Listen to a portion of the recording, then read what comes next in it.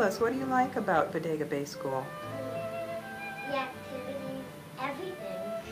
And what would you like to do when you grow up? Every job in the world. Congratulations to Nicholas Green.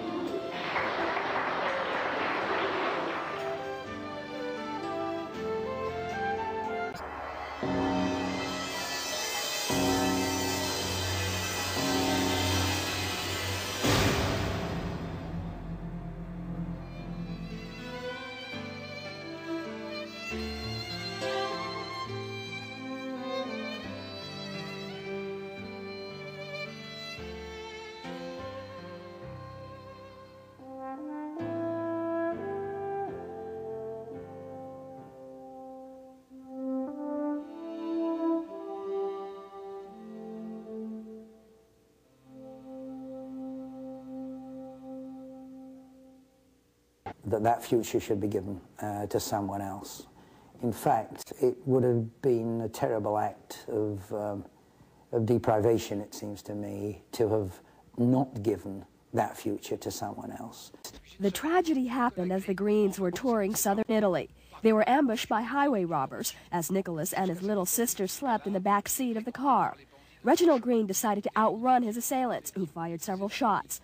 For a while, he was unaware that a bullet had struck his son in the head. Nicholas lapsed into a coma and died in a hospital 2 days later.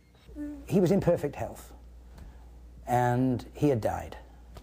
So the real Nicholas wasn't in that body anymore. The real Nicholas was somewhere else, in our hearts and our memories. I mean, I still think of Nicholas 100 times a day in his funny little ways. But that body wasn't the essential Nicholas anymore. So we weren't doing anything to harm him, and we were doing something that could help others. Before he had looked like a sleeping child, and now it was clear that the machines were breathing for him and forcing air into his lungs and keeping his heart going. And so I hated the thought of him being kept alive on those machines after he was dead. We brought Nicholas's body home and we buried him in the cemetery here. We didn't give up anything there. We could have had an open casket. You know, we could still do that. When kids talked to him, he always listened, and he never ignored them. He almost always had a smile on his face. He always played with kids when no one else would. He was never mean to anybody. Little Nicholas Green from Bodega Bay School was an angel, and obviously a very effective one since he got his job done in only 7 short years. And obviously a very powerful one since his teaching has been felt by not only me, his family, the students, the staff, the community, but entire countries. We had a lady wrote to us who said that she lost her 4-year-old daughter and imagines that she's playing with Nicholas now in a place where there's no violence.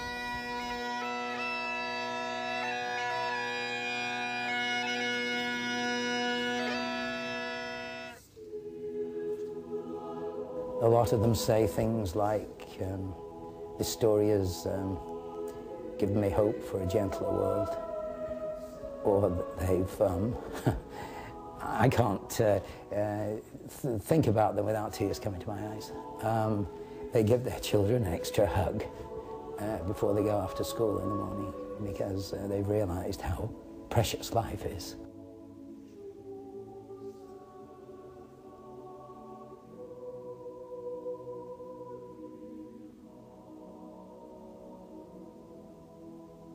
When I went into the hospital on that last day after we'd made the decision, and he was lying on a stretcher, and the first thing I saw when I walked in the room was his freckles.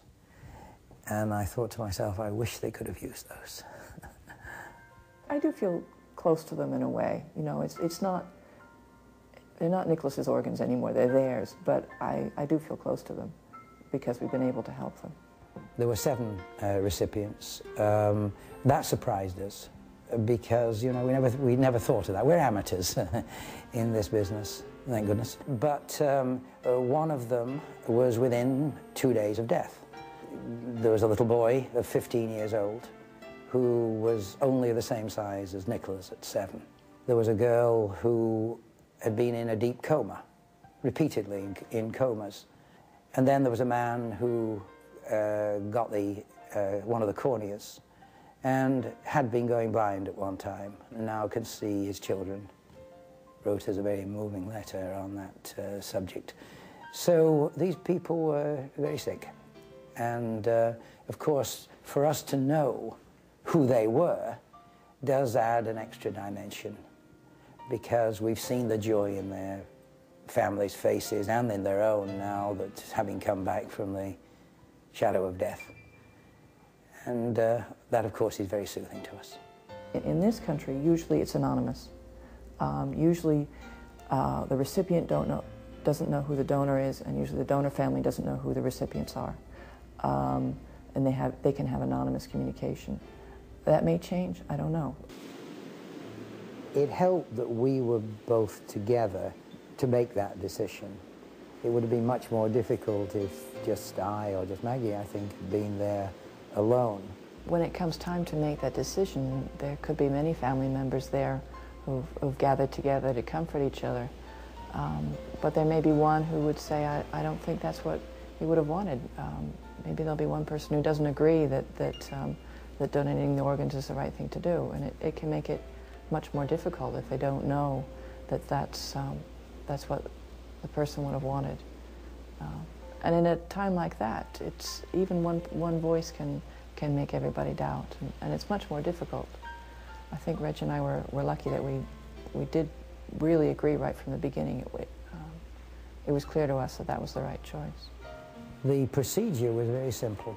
It appeared to us that they had a protocol all laid out, and all it demanded was that we would sign forms that we had made this decision.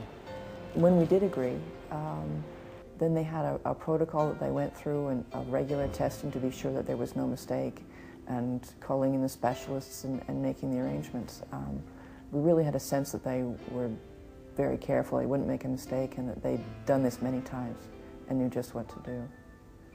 It's been a great surprise to Maggie and me to know that signing the donor card is not enough.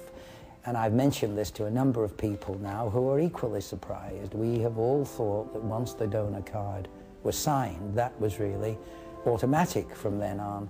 It turns out not to be the case. If your family doesn't know that you signed it, in any case, they'll be asked in the hospital. They'll go and the doctors will ask them.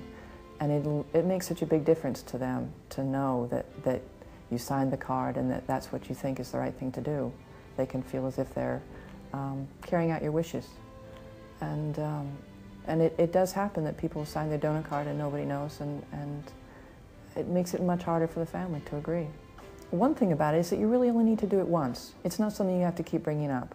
It's, you know, once you've made that decision, if you tell your closest relatives, and it can be a simple discussion and saying that that's what you've done, and then they know. And maybe, who knows, maybe they'll decide to sign their donor card too, and it can lead to more, but it's a simple thing to do. There are 7 or 8 people a day who die in this country for the failure of one organ. What a terrible waste that all seems. There's a waiting list of close to 40,000 people waiting for transplants at any one time. So that although we've seen this in Italy as being a serious problem, it's a worldwide problem.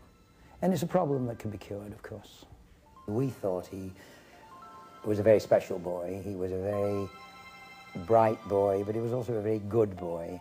And I know that this is the decision he would have wanted us to make. So the fact that it is being known by his name seems very appropriate to me. It would have been what he would have done if he'd had the chance.